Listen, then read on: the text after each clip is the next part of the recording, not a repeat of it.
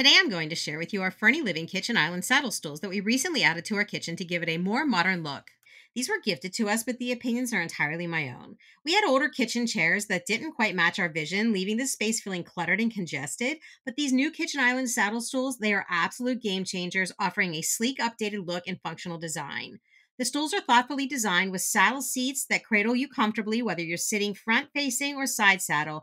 And with the ability to support up to 300 pounds, they're not only stylish, but they're sturdy, reliable, and versatile. They're perfect for any kitchen or bar setup. The woodwork is solid and refined with a black finish that seamlessly ties into our granite countertops, exactly the cohesive look we were aiming for. Whether we are enjoying a meal or hosting a gathering and sitting with friends at the center island, the footrest is an essential feature as it provides a place for our feet to rest without dangling, keeping us comfortably seated. One standout feature is how these stools tuck away neatly under the countertop, making everything look streamlined, modern, and clean. It keeps the kitchen looking organized with everything in its place and nothing cluttering on the countertop.